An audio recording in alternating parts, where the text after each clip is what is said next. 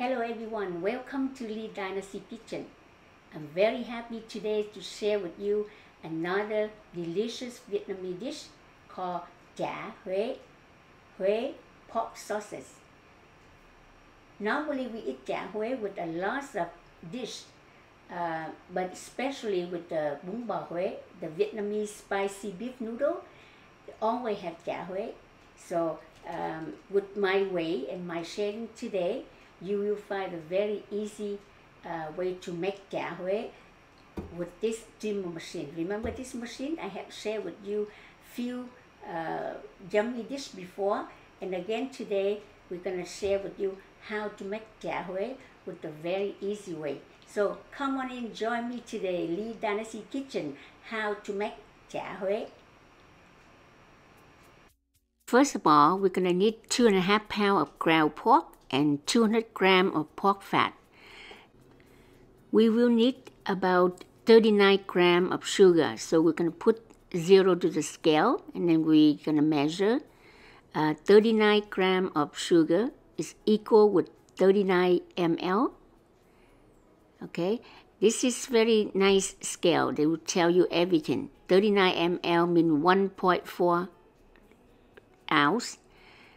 And then we put back to the 0 and then measure for the next one. So salt, 14 grams of the sea salt. 14 grams of sea salt equal with 14 ml. And next we're going to need 20 grams of cornstarch. Put back to 0, and we're going to need 20 grams of cornstarch equal with 20 ml. Then it equal with 0.70 ounce. So it will state out everything very clear. Put back to 0, and we're going to need about 4 grams of fish sauce. Any kind of fish sauce you can buy at the Asian Korean store. 14 grams of garlic equal with 14 ml is about approximately about 5 teaspoons. And next we're going to use 2 grams of pepper, about 1 teaspoon. And I need 5 grams of Alsa baking powder. And after that, don't forget 4 tablespoons of the water.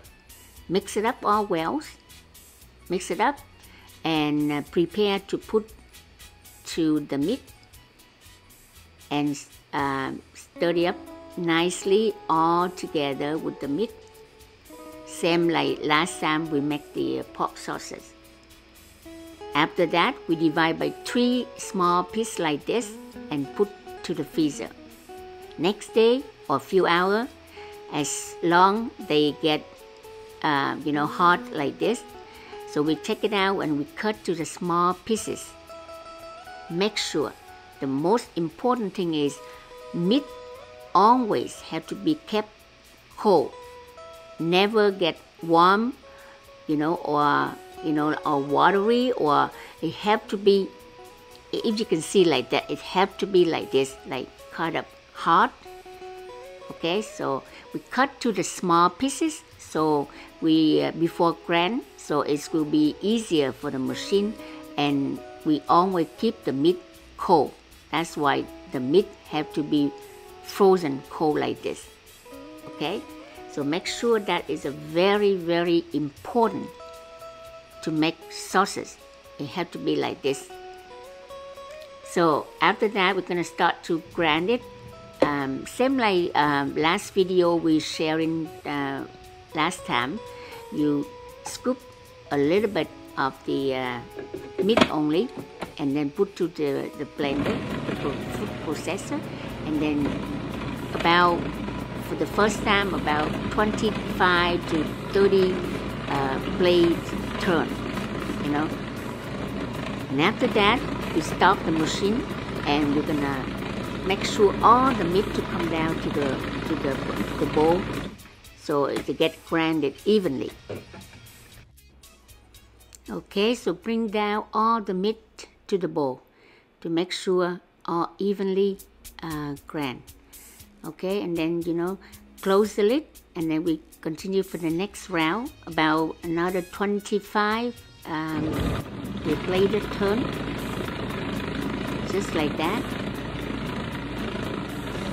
Okay, remember, each time when you finish, you can put in the plate, put the meat on the plate and put back to the fridge.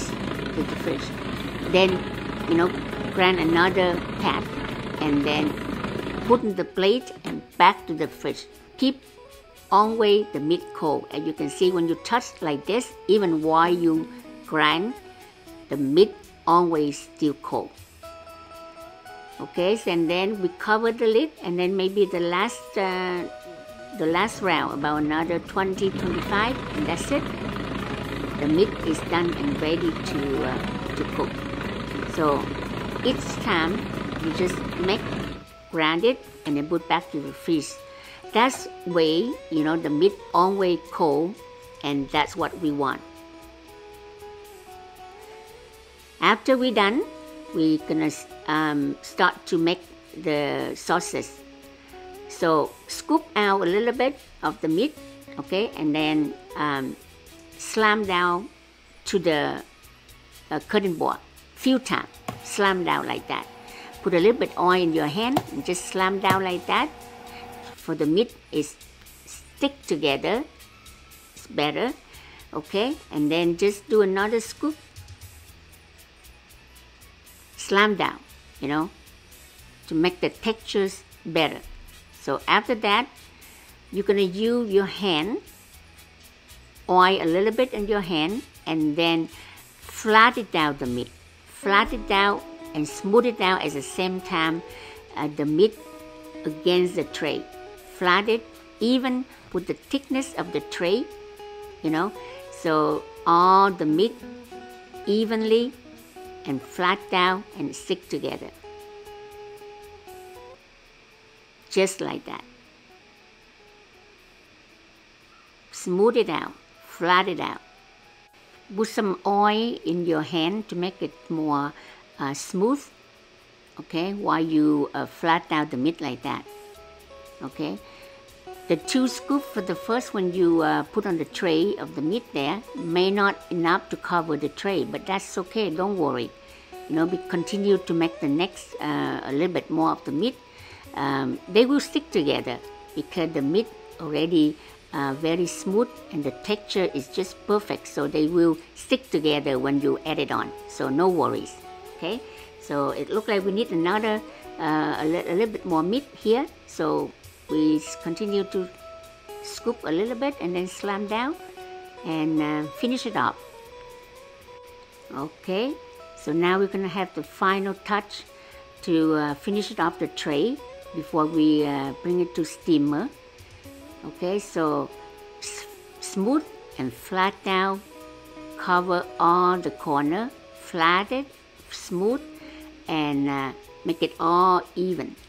See? It's very nicely done. This way we're going to have a nice big piece of the sausage, all evenly and all done nicely. Okay? So after we flatted down everything, the next step we're going to do is we're going to cover the banana leaf from the top to the surface of the meat. Okay? After that, we're going to flat down with your hand there, flat it down and slam it down. Slam it down more to make it more even, flatter, and stick together. Time to put in the steamer. Okay? It takes very fast to cook this sausage. So about 10-15 minutes, we're gonna open the lid and bring it out. Okay? No worry, sometimes the banana leaf get broken like this. It's okay. So after you bring it out, you will find there is some water on top of the banana leaf or on top of the sausage. So no worries, we just use a piece of paper towel and then wipe it out. Here we go. We have a very nice pork sausage, Huế sausage, Very yummy, very tasty. So just wipe out all the water on top of the sausage, and then it's time to take the cake out. It's still hot, so it's a little bit hard to take it out, but it's okay. All you do, just use the scraper and cut a little bit on the side if it still stick together, and then take it out. There we go. Nicely, beautifully, one yummy Huế sausage we just made. Okay, after that, the next step is we're gonna use the knife. You're gonna use the knife to cut out a little bit around the four edges. You know why? Because we just want to make it look nice and straight, you know, at four sides. So when you serve, when you display, it look better. It look way nicer. Okay, just cut it out, but don't throw it away. Okay, we're gonna test it. You're gonna put it in your mouth, and you're gonna eat. You're gonna try it. So cut out a little bit. Just look at that. It's very nice. Cut it out on four sides to get it evenly pieced. Now we're halfway done for the Huế sausage. So as you know, when you finish the sausage, you can wrap it up and put in the fridge. Look at how nice and beautifully done. So you can wrap it up and put in the fridge, or if you want to use it for longer time, you can just wrap it up nicely and then put in the freezer. Every time you eat, you just bring it down to the fridge and then warm it up if you want it hot. Look at how nice and flexible. This meaning is this sausage is going to be very, very yummy, the way of looking like this. Okay, so we're going to cut this piece to half. We keep half at the steamer taste, and then the other half we're going to fry it. So to just have a different thing to eat. Like you can eat with the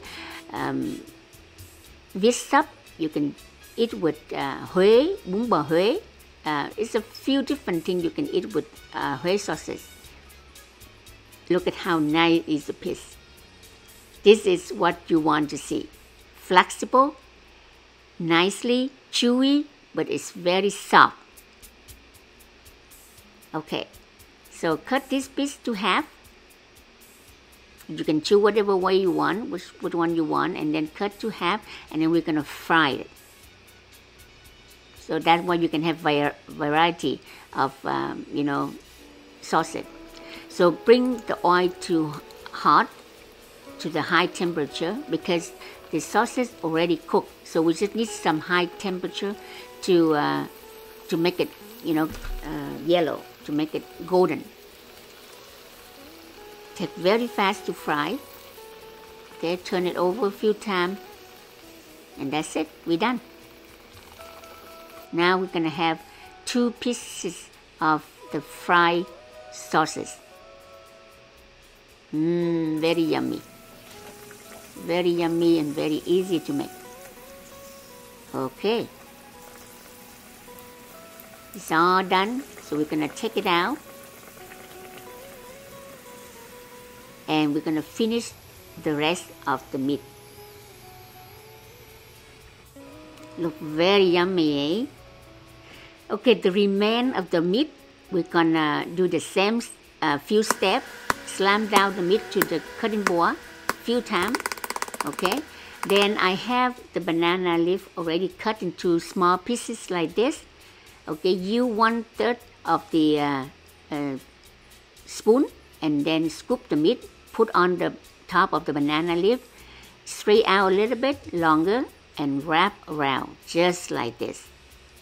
Okay, fold it both ends like that, and we will steam in the later on. It's very fast to steam.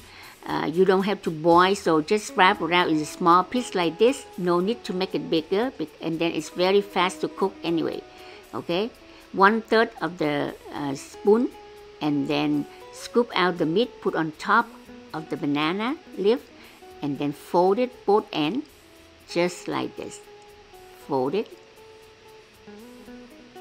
The remain of the meat we're gonna make about I think seven roll like this. Okay, so I just do 4 or 5 here, and then we will finish it up later. Roll it over, fold it both ends. That's it, and then done. Very easy. Then you can eat after it's cooked. You can just hold a piece and eat just like that. You know, it's very nice and very yummy to eat it like that. Or you can eat with bún bò Huế, cut to small piece and eat with the soup, spicy beef noodle soup. Yeah. There we go. We're all done.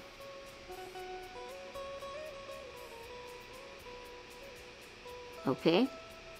We're gonna bring to steamer and finish it up, wrapping for the rest of the meat, and then steam it up.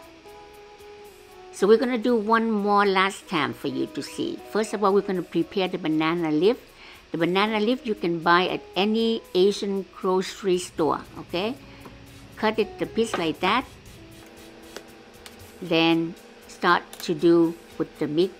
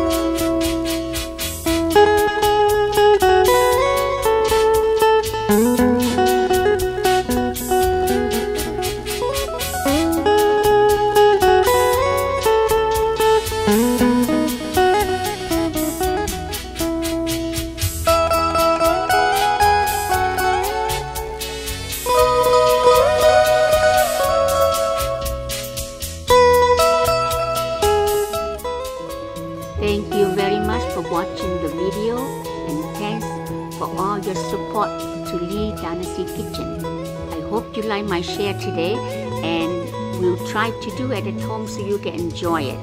Okay, please share to friends, families, so everybody can make it and enjoy it at home. Nothing better than homemade. Vietnamese Huế sauces is very yummy, very delicious. You can eat with a lot of other dishes. With 2.5 pound meat today, you're gonna make quite a few of sauces. And the most important thing is very clean. You know exactly what you eat because you make it your own. Thanks again for support Lee Dynasty Kitchen. And please don't forget to subscribe the channel so you can see any new videos coming up. Thank you very much and have a good day.